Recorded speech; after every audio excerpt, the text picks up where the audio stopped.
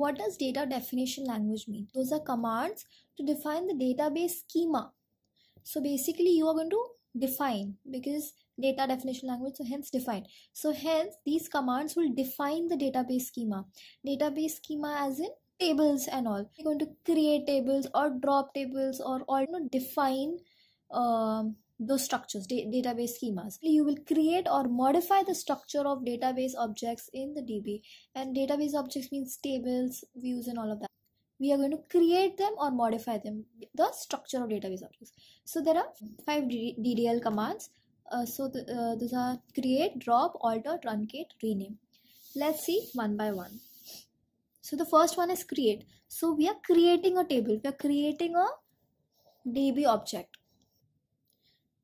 So we are creating a table. Create table employees and whatever columns you want to add, employee ID, name and their data type. So this is how we are creating a table. Then if you want to drop the table, then we have drop table employees. Then if you want to alter the table, so if you want to add a column or if you want to change the data type of a particular column, so alter the table, because you are changing the columns in the table. So basically you are changing the structure of the database. You are defining it again, so that is alter. Then we have truncate table employees. So what does truncate do? Truncate will remove all the rows. Now you will ask me, how is truncate a DDL? Because it is not defining the structure, it is just removing the rows. No, it is not just removing the rows, it is deallocating the space allocated to those rows, and hence it is changing the storage definition. So here it is changing the storage definition. In case of truncate, it is changing the storage definition, hence it is in DDL. Okay. And our 5th command is rename. As I said, rename. So what is the command for rename? Alter table employees, whatever the name of the table is, rename to students. So I'm changing the table name from employees to students. Hence we are redefining it, and redefining the name of the table, and hence it is a DDL command. There are 2 ways how you can write a rename command. So one is this one, and the other is simply write rename employees to students. So there are certain things which you should remember or should keep at the back of your mind. So one thing is, in DDL commands you will always have the word table in it. So create table, drop table, alter table, truncate table, alter table. So, and in case of DML or any other like insert queries or delete queries or something, there we do not write the word table. Okay, so in this case, as we are defining a structure, so we write we are defining the structure of a database object, so we write the object name like create table, drop table and all. Also one more thing we need to keep in our mind is, there is no where in these commands. Okay, you all must have seen the query for insert or update. We always write where, update this, set this to this, where something is equal to something. But in data definition we do not use where in it. TCL is used to give privileges, basically permissions to users in a DB. Okay, to perform any operation in DB, and by operation I mean when you want to create a table, or if you want to update a table, or do any alter statements or anything of that sort. If you want to perform any operation, a user needs privileges. Not any user can do anything. Otherwise any user will drop any particular table, even though he does not have the right to. We give privileges, we give permissions to a particular user as to what that particular user can do. 2 commands, one is grant, the other is revoke.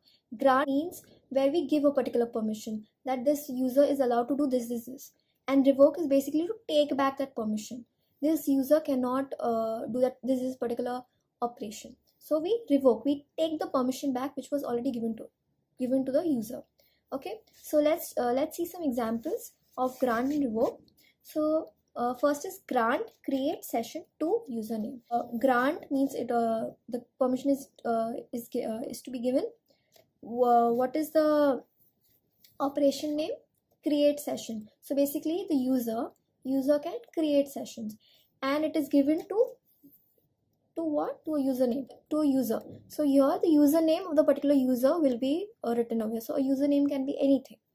Okay, so grant create session to username. So in grant we have grant, whatever the operation name is this, and then to whatever the username. Second is grant create table to xyz username, whatever x is. Suppose here we have written xyz, so the xyz user is allowed to create tables in the DB. Okay, so that way we are giving it permission. Third is grant sysdba to username. Now what is sysdba? Sysdba means all the privileges. Now you want to give a user all the privileges, like that particular user can create, drop, can do anything. So instead of writing one operation, we can use the word sysdba. Okay. Now revoke. Now we have to take the permission back, the privilege back. So revoke create table from whichever particular username is. In case of grant, we have grant so and so to so and so username. Revoke so and so from so and so username. Now if you want to grant drop any table to username, so basically you can drop any table. This particular user can drop any table. Okay, that is the privilege given to that particular user. So in short, grant privilege name, whatever privilege, whatever operation it can perform, that on whatever object name. On means what if you want to specify a particular table name, so we use on to particular username. Okay, that is for grant. And for revoke, the same thing, instead of to we have from over here. So revoke whatever privilege name on whatever object name from so and so username. Okay, so let's see two examples. So one is grant all. All means we are providing all the privileges on what? On a particular object, which is students. So basically we can say that students is a table. So grant all on tables, on students table to MNO. MNO is particular username. MNO can grant all the operations on table students. Similarly, revoke. Now revoke update on students from MNO. So the update, the privilege of updating on table students is taken away from the user MNO. I hope it is clear. DML is basically data manipulation language. So what does that mean? Manipulating the data present in the data in the DB, in the database. So manipulation of data present in the DB is done by DML commands. The data which is present, that is the rows, we are going to manipulate. We are going to update any value in the row, or delete that particular row, or insert a particular row. We are playing with data over here, and hence it is data manipulation language. So there are three commands in it: insert, update, and delete. So let's see the three of them. So one is insert into employees, the name of the table. Insert into employees, whatever column name. These are the column names, values, and whatever value you want to insert, one and whatever name. And then second one is update. You are updating a value in a particular row. You are changing the value in a particular row, that is update. So update employees, that this is the table name. Set name is equal to whatever, where ID is equal to 1. Third is delete command. So here we are deleting a particular row. Delete from employees where ID is equal to 1. So there are few things which you should remember in DML. So one thing is that you never write the word table, as we used to write in DDL commands, like create table this and this, or drop table this and this. The word table is used in it. See, like this, create table, drop table. But in DML, we do not use the word table. Simply we write insert into employees, update employees, delete from employees, whatever.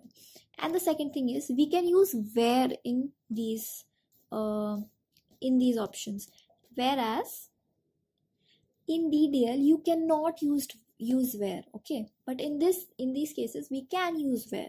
We cannot use where in insert, but definitely in update and delete we can use where.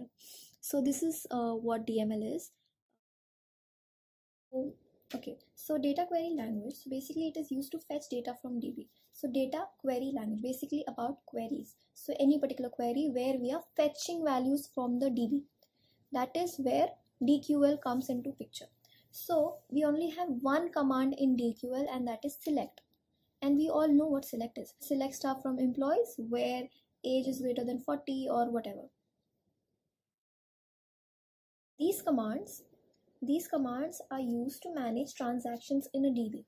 So by transactions, I mean wherever the data in a table is being changed. So for example, if it is a banking system, money is going to be debited from one place and going to be credited in one place. So that is known as a transaction. And during this transaction, one place the money needs to be subtracted, and one place it needs to be added. And in this case, you cannot miss any one of the two. So you cannot just subtract money from one place and add it on the other place.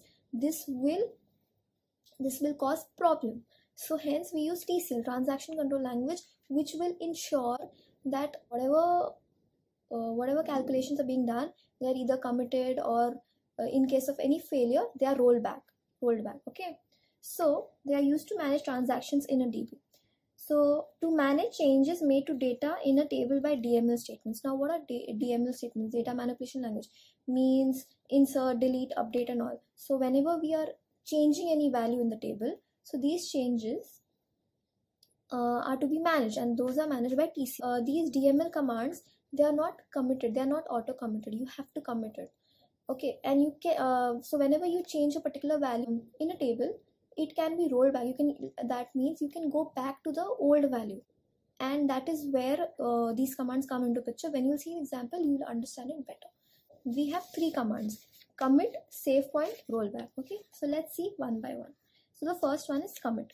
To permanently save a transaction, so you just have to simply write commit semicolon. So whatever changes you made in the DB, whatever DML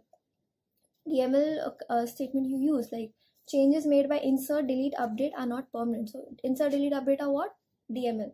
So whenever you insert a value or delete a value or update a value, these changes are not permanent until you use the command commit. Okay, so they are not permanent. So that is where commit is being used. Now second is save point. Now what does save point mean?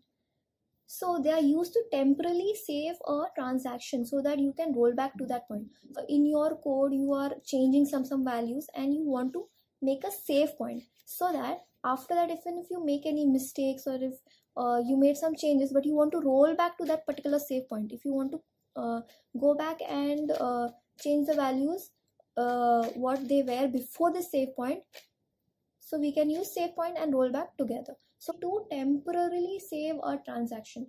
Okay, so we are basically giving it a name, save point this. Okay, now the third is rollback. Now rollback can restore the DB, so it is used in two ways. First is to restore the DB to the last committed state. So when you simply write rollback, if you made any changes, it will roll back to a previously committed state. So wherever it was committed, you will get the old values back. Now second way is also used with save point. Now in this, suppose there is some save point, say save point 1, and when you write rollback to save point 1, it will go back to that position and it will get those values back. Okay, so we are not using commit, but temporarily we are using save point and rollback.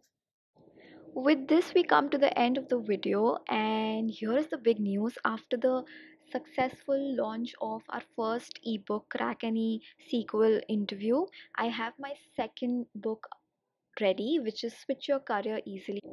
So if you're someone who is looking to switch their career to a completely different field, or even if you want to stay in the same field but you want to move to a different company, or you want to get promoted or anything of that sort, I have shared all the tips and tricks that you would need in order to do so.